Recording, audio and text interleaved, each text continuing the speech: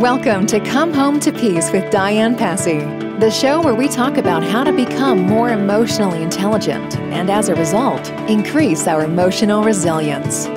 Diane will be your guide as you work towards your goal to help your children and teens become healthy adults. Parenting is one of the hardest jobs we'll ever have, and one in which you get no formal training. Our young, innocent children become adolescents who face challenges over which we have no control. We can't save them from fear, disappointment, anxiety, and pain that life hands us. But we can equip them with the tools, skills, and knowledge to enable them to get through it. Join us to hear insight, strategies, and relevant tips to help you come home to peace. Welcome to this episode of Come Home to Peace, the podcast where I guide you along the path to create more peace from the inside out. And I'm really excited today because I'm welcoming my really good friend, Sharon Constanzo. And Sharon and I have been friends for, I don't know, it feels like it's a while. Maybe it's just since like a whole pandemic. So who knows? Yeah, a lifetime of the pandemic for sure. That's right. That's right. I love talking with her, and I've loved my relationship with her because she has a lot of strengths in areas and information that maybe I'm not as strong in. And she's really helped me learn how to be more assertive and to feel good about being more assertive. So I've really appreciated my relationship with Sharon, and I highly recommend her to people that I work with that could use some relationship coaching, because that is definitely an area that I am not strong in and that she's very, very good in. So before we begin this interview, I want to just introduce you a little bit, tell you a little bit about Sharon. So Sharon is a relationship coach and educator and a podcast host. And she has her own podcast that we'll link to in the show notes so that you'll be able to link over to her podcast and listen to some of the phenomenal stuff that she has over there. So with so many couples feeling distant, unheard, unappreciated, and overburdened, Sharon offers hope for improving your relationship and getting on the same page in your most important decisions. Sharon is known for her practical and drama-free approach to the common conflicts and challenges that most couples face. She shares her wisdom and insights on the Keep Talking Revolution podcast and offers group coaches and private relationship coaching. And part of that, Sharon, you've got an exciting live event coming up in October, right? I don't know. Do you call it? It's actually September. It's going to be a couples course or workshop. The reason why I'm calling it a course is just because it's 8 weeks long. So it's based off of the research of John Gottman and his book, 7 Principles for Making Marriage Work. I am a Gottman educator, and I'm one of the only Gottman educators in Utah. So that's kind of a little plug for that program, I guess. The thing that's really cool about this program is John Gottman's been doing research on marriages for more than 40 years. And he can predict divorce with like a 93% accuracy. But he identifies these dynamics in relationships that cause a relationship to be distressed. And he also offers the antidotes to those distressing dynamics in your relationship. So that's what we'll be going over in the workshop or the course. It's 8 weeks. I prefer to do it live because I know as busy parents, that's the way that you're going to really detach from all of the distractions of home. Yes. And come together with your partner. It's really nice for both you and your partner to be with other couples as we talk about these common dynamics, because it's so refreshing to feel like you're not the only one who's struggling in these areas or has these challenges. It's so easy for us to kind of put up a front about how our relationship is really going. And so it's nice to be in a safe environment where we're talking about these challenging things, but in kind of a really low drama, let's approach this from a problem solving perspective. So I'm really excited to be able to offer this course, and I'm really excited to be able to do it live so that we can really have the best impact and effect from that course. Yeah, it sounds so good. And I think especially after we've been separated with the pandemic for so long, to have that chance to actually, like you said, connect with other couples, realize that your struggles are not, unique to you, that other people have those same struggles, and kind of can give us sometimes an opportunity to laugh at ourselves and some of the things that we do when we get to see it from a different point of view. So I love that. So one of the things I wanted to make sure that we talked about today, and so that you, my listeners, will know kind of the direction that I want to go with this interview with Sharon today, is that I see in my conversations with incoming clients or with people who I talk to whose kids are struggling with different mental health issues, oftentimes there's this common connector, and it's this, I don't know if as parents, we just don't think about it at the time, or if we just think that our kids are not aware of the dynamics in our home. But I'll have parents tell me, oh, well, things were kind of rough with the two of us for a while. And it seems like the kids just have been kind of anxious, ever since then. Or they'll say, yeah, my husband's got a lot of anxiety and I just haven't been known how to deal with it very well. And now my kids are showing a lot of, anxiety. I don't know if we realize the impact that a positive relationship has on our children and on our family situation. And if you can share with us some of your experience and what your insight is on how much are kids picking up? Like, how important is it that you and your partner have your relationship together to have a healthy family situation? Yeah, that's such a great question, Diane. And I can't really give you research and statistics based on what that impact is exactly. Just I can give you my observations. When you and your husband are managing conflict instead of avoiding it, then your kids are learning those skills as well. And they're seeing like, oh yeah, mom and dad, they can disagree and they can still get along. Interesting. So like my husband, his parents, they never fought in front of the kids. One of them would just leave the house. Yeah. And so they were like, oh, my parents never fought. And I was like, well, they kind of did. You guys just never learned how to come to a resolution. Yeah. You just knew someone left for a couple hours and then came back and everything went back to normal. But I noticed that was hard sometimes when we were first married, to know how to resolve it, because he had never seen what that looks like. Mm-hmm. Yeah. So we show our kids that, and they can even learn that with their siblings. They see you and your spouse resolving conflict, and then they learn how to do that rather than going to you to solve every conflict, which happens often with kids. Mom, this isn't fair. Mom. I mean, I hear it every day, and I try so hard to just say, this sounds like a problem that you guys can figure out. But I also have to model that with my partner, that we can figure out these things when we disagree as well. So my kids are 5 and 6, and I feel like it's important to start modeling that right now. The other reason why I think that's so important is because there's so much incivility in the world right now. Social media has just been like a crap show for it really has the worst in all of us.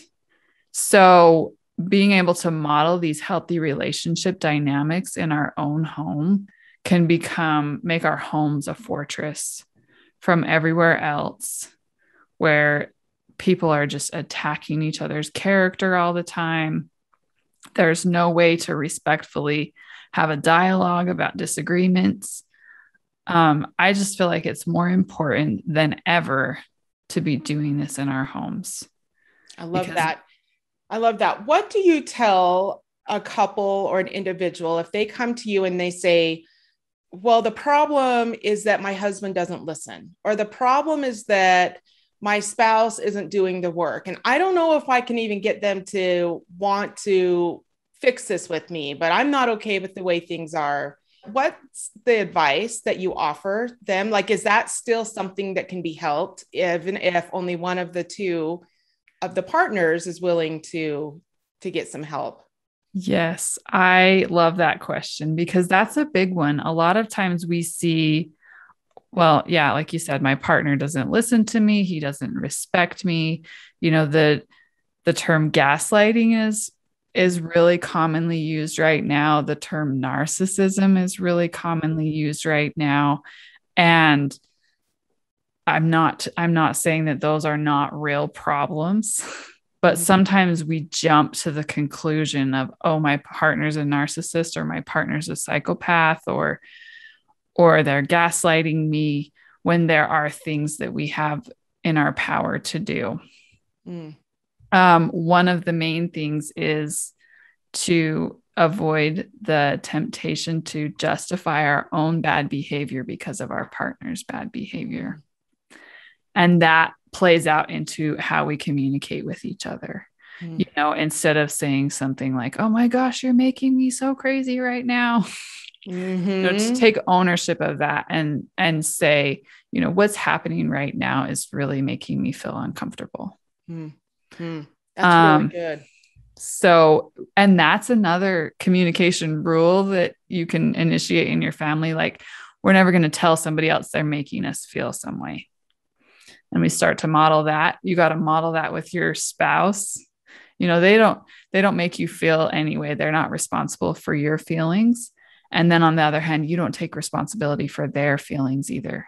And I think that is really hard. I think that's really hard to get to a place where everybody is responsible for their own feelings. But as women, especially, and since you work with women trying to help them to be assertive, women do feel responsible for their kids' feelings. If their kids aren't feeling happy about something, then they got to fix it. Or if their husband's not, you know, they've got to be running around and managing feelings. And I think it just gets to be so that as moms and as wives, we are exhausted trying to control things that really aren't in our control to start with. Yeah. Yeah, for sure. Yeah. So what kind of things happen? I don't know, things, there's probably a better word than things, but what happens when you see in a relationship a mom who puts the needs of her kids above the needs of her marriage and her spouse? I think, you know, a lot of us feel like, and this is how I felt like I was taught growing up, and I don't know if it really was, this is just what my brain seemed to gather, is that my kids were my number one responsibility. Like, I had all these kids and I need to do all these things with them. And then if anything was left, I would do it for my husband, but that was my job. And that's what I needed to focus on all the time. I wasn't happy doing that. I didn't love that job. I didn't think that taking care of the kids and the laundry and the cooking and everything was great, but do you see a lot of that? Do you think that's like still pretty prevalent, that's what we're supposed to do as moms and women? And how is that harmful? Yeah, I think that really is kind of the traditional dynamic that we've seen for so long. Is that the roles in the family are very divided. You know, dad's job is to go to work and provide financially for the family. Mom's job is just to like pour everything that she has into raising kids and running the household. And that's been the model for a really long time. It's interesting. This is just a funny story that I'll tell you. So I have a friend who's in her 70s now, and she taught school when her kids were growing up. So she worked outside the home, and as well as raising 4 or 5 kids. And her husband was having some colleagues over for dinner one night. And he said, "Don't tell anyone that I help around the house." Wow. That's so interesting. And she said, "Oh, I wasn't aware that you did." So that's funny. We're overcoming kind of these cultural beliefs and these cultural expectations that it's even like emasculating for a man to be involved in domestic duties. And we are getting past that, but there's still some lingering effects from that point of view from a few generations ago. And so as a society, we reward women for being homemakers and good mothers, and we reward men for being good providers. We don't really have anything in our society built in to kind of give you a social standing for having a really healthy relationship with your partner. That's so interesting. I've never thought of that, but that's absolutely true. We really don't. The only success in marriage for most people is to not get divorced. And sometimes just not getting divorced is miserable. Yeah. So really is. We need something different now. Yeah. So one of the concerns that I see from clients and from friends is they worry about their marriage becoming one of those marriages that as soon as the kids are gone, like the contract is done, they're checked out, their husband's checked out. I mean, it just really, you're sticking together for the kids, which really isn't doing the kids any good, but in your head, you're doing it for sticking together for the kids. And then you end up single, I think, during a really difficult time where dating was tricky when you were in your 20s and 30s, like dating when you're in your like 50s. It's like going to be a lot worse. So if you were to give advice to somebody who's just starting out or just starting out with their kids and they want to be able to preserve their marriage so that when they're done raising these kids, there's still something there, what kind of advice would you give to them? Yeah, that's a really great question. And I will say that is a common thing that happens. I've looked up the divorce statistics and they're no different when you're in your 50s than when you're in your 20s or 30s. A lot of couples are kind of like, let's just hang in until the last one graduates. And then if things don't get better, we'll go our separate ways. Or by that time, maybe you feel so much hostility towards your partner that it's just inevitable that you split up. I wish that we did more on the front end for sure to prevent that marriage from kind of going stale or becoming more like roommates or business partners. I see there's really kind of three legs of the stool in your relationship. And when you're parents and your young kids, you focus mostly on the partnership, just the like day-to-day management, schedules, bills, kids, problems, all of that. But there's also two other parts of your relationship. There's your friendship, and then there's your intimate relationship. And I am not an expert in intimacy by any means, but that is an area that you want to look into if it's something that's a challenge for you. And there are really great resources out there for that.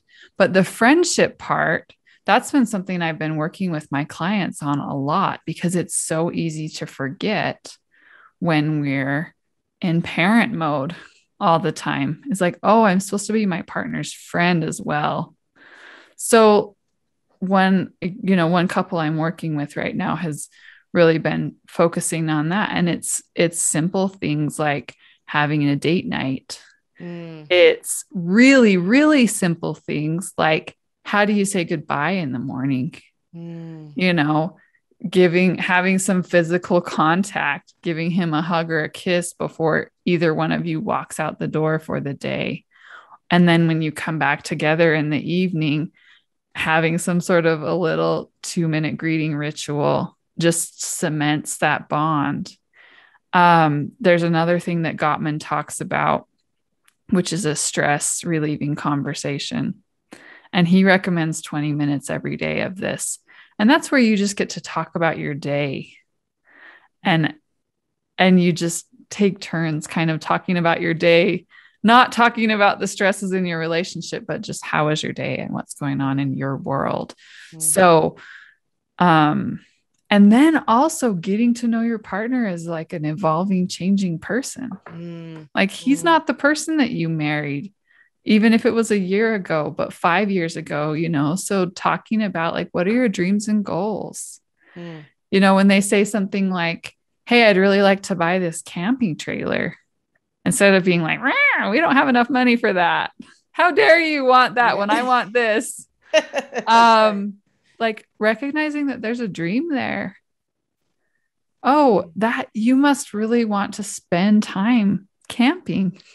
That would be so cool. Let's dream about that and figure out how to make it happen. Even if you don't love camping, my husband and I are not great campers, co-campers. So this is a personal example maybe, but wow, let's figure out how we can get that trailer and maybe set aside some time for you and your buddies to go camping or whatever. Recognize when your partner brings those things up that there's like hopes and dreams behind those things. This is another thing I've been talking about on my podcast. I don't think this episode has released yet, but Gottman also uses this term called a bid for connection. So recognize your partner's bids for connection. And that can be something as simple as, do you want to watch a show after the kids go to bed? Or one of the things that my podcast guest said is nagging is a veiled bid for connection. Oh, interesting. So nagging is like, hey, do you see me? Do you see that this is important to me? Interesting. So instead of reacting to the negativity in that bid for connection, recognizing what's behind it. Oh, my partner's trying to connect with me. They might not have great skills about it, or they might be like too anxious and frustrated to do it well, but they're actually trying to connect with me and responding to the underlying bid rather than what you're seeing at face value. Boy, that would be a really, really great skill, even down to parenting, because I think our kids do that too. I think our kids in different ways, theirs would be pretty messy. There'd probably not be great. It might be hitting bling or like, something. Or I was reading, somebody said something about like how when kids come home from school, there's just like this emotional dump because they've been like on guard all day long and you're their safe place. So I've been trying to be more conscious about that like when my kids get home and they're grumpy and they're fighting and everything, it's just because they've been trying to keep it all together all day long. So that's their way of saying, I need my feelings to be okay. They just need, at least I found with my kids, just some time to just unwind for a minute. And especially when they get home and sometimes as parents were like, how is this? And how is this? And tell me about this. And I want to know all of these things. And they're like, okay, whoa, just a minute. And even again, putting that back into the relationship with your spouse, understanding when a good time is to communicate and when a good time is not to communicate. There was a point in our marriage where my husband would come home from work and I was always trying to put dinner together, and I had most of my kids at home. So I had 6 of my 7 kids at home, and I'd be trying to manage the homework and the dinner and get the table set. And he would come in and he'd want to ask me about my day. And I was like, okay, look, I really would love to talk to you. And I appreciate you wanting to pay attention to me, but this is not the time. I can't manage one more thing right now. Yeah. Well, and maybe Diane, maybe in that case, you could just take 30 seconds, give him a hug, a 6-second kiss. That's another thing they talk about. 6-second kiss, which 6 seconds, like that's long enough to kind of like get your butterflies going a little bit and rekindle that connection, and then say, hey, let's chat, when things are calmed down. For sure. I'll tell you that 6-second kiss has made a big difference because, I've been married now for 26 years and it's pretty common for me to just like the little pet kiss as they come and go. And the 6-second kiss is something that I think, and it's good for your kids to see you be able to emotionally connect. Everything's okay. A 6-second kiss is long enough that everything's okay. They feel safe. They feel like their environment is not all crazy everywhere. Like there's nothing wrong with taking a little bit of time to just reconnect, but that's a conversation definitely that needs to take place between you and your spouse. Yeah.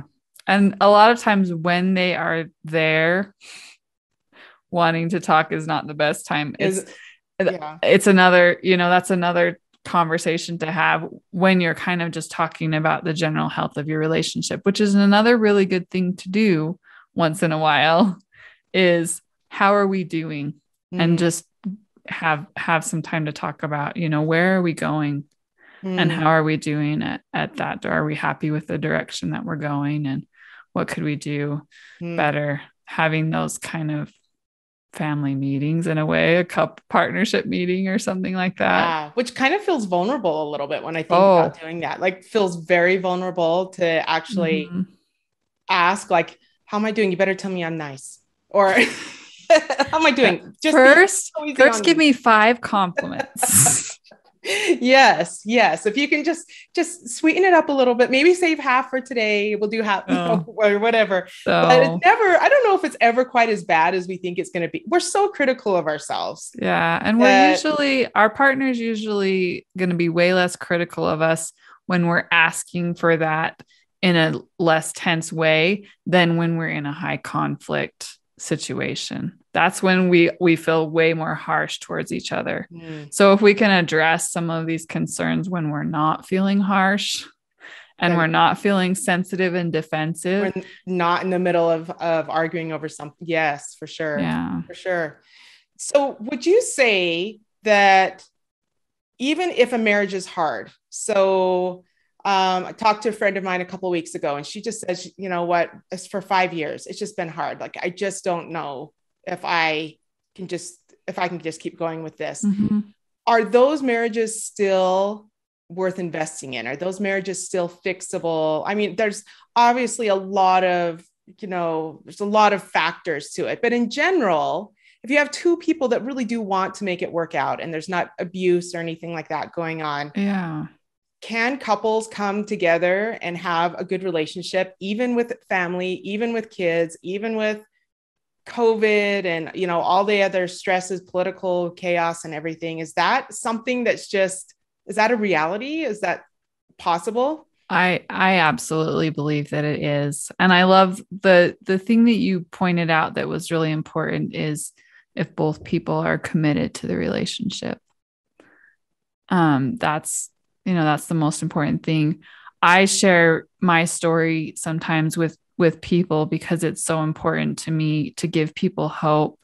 My husband and I struggled a lot with conflict in our marriage and with feeling disconnected, feeling unseen and unheard for 7 years, really. And we saw 5 therapists during that time. And I found that a lot of therapy can be really unproductive because you just go and invent for an hour and then you go home and things don't really change. So getting some good help, some good tools and resources, and taking full ownership for your part, no matter what your partner does, that can change a whole lot. Just taking responsibility for not getting sucked into their drama and just taking responsibility for the fact that not all of my needs will be met in this relationship. And I need to expand my circle of support. Interesting. That can be another thing that a lot of us struggle with because we've been taught for so long that like, we're going to be a fairy tale. We're going to marry our prince and he's going to make up for everything that's lacking in us. And then when that doesn't happen, then we're stuck. Like, what do we do? So it can be as basic as like, are you taking a shower every day? Are you physically moving your body every day? Do you have a friend that's not your spouse and not a family member that you can talk to about things? As a mom and a business owner, and I also work for a company, I was talking to a friend the other day and we were just both commenting about how nice it is to have somebody to talk to where you don't have to be turned on. Not turned on like horny, turned on. Yeah. But just like on, performing. When I'm at yourself and just be yourself and just be like, man, stuff is hard right now. Like I have this new job and I don't know if I'm doing great at it. And like, so as women, I feel like nearly all of us need a friend like that. And a lot of us don't have that right now. So I think that society was already kind of headed in that direction. And then with the pandemic and just, we are just used to now connecting so much more over electronics, virtually, that we have lost a lot of that. And, and I think that's hard. And I don't know if it's the same now with couples getting married, but I know that when I got married, it was more like that you complete me. You're, whatever in the areas that I'm not strong, you're my strength and all of that. And one of the things I like to work on with my clients as well, it's nobody's job to complete to complete you. Like the perfect marriage situation is that we have two healthy people who know how to manage and cope and know how to meet their own needs, that come together and they're there to support and help and reach out and be there for each other, but you're not relying solely on the other person to take care of any of your needs, because that's not fair to them. And it's not fair to you either, that we are capable of meeting our own needs. And so, yeah, I think that's really good. I have a final question for you, Sharon. Okay. I would like to know, 10 years from now, looking back, what would you hope that your son and your daughter would say that they learned from watching you and your husband's relationship? Yeah, I think this is something that we work on a lot. I would want them to see that we don't see things the same way in a lot of areas. My husband and I, we don't have the same religious views. We don't practice those views the same way. And that is not a problem in our relationship, which is something that can be super high conflict. We have different views on politics and different social justice issues. And we work really hard to be able to love and respect each other despite those differences, even when we have really, really strong beliefs and opinions around those issues. So I would love them to look back and be like, guess what? It is possible for people who have very different ideas to love and partner together and to be a cohesive unit. I'm so glad that you mentioned that, because if kids could learn that now, just as a whole, our society would be so much better. That I can have a conversation with someone who believes totally different on this issue, and we can still be friends and be civil and be nice and maybe even be married.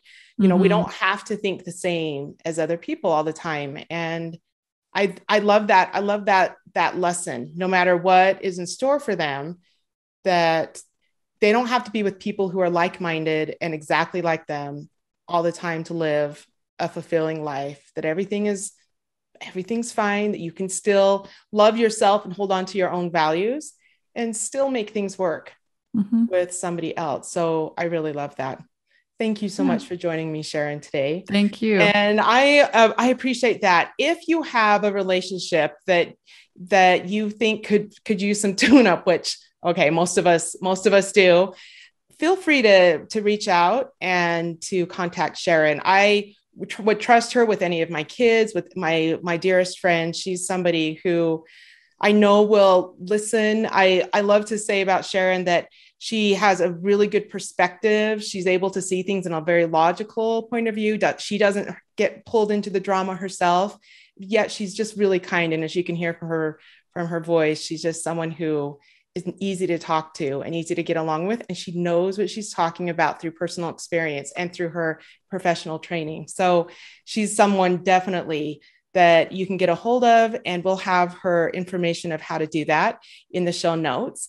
And then if you want any help or any more information about meeting some of those own needs yourself, or if you're looking for ways that you can improve the peace in your home and the peace within you so that your kids can see a happy, better way to manage life stress and be able to cope better, then you can find more information of how to get a hold of me on my website, as well as in the show notes. So thank you. Thank you again, Sharon. I appreciate you joining us today, and we'll be in touch. All right. Okay. Thanks. Bye. Thank you for joining us on this episode of Come Home to Peace. If you haven't done so already, subscribe to the show on your favorite podcast platform. Leave us a 5-star rating and share it with friends, family, and anyone else who is searching for more peace from the inside out. Thank you.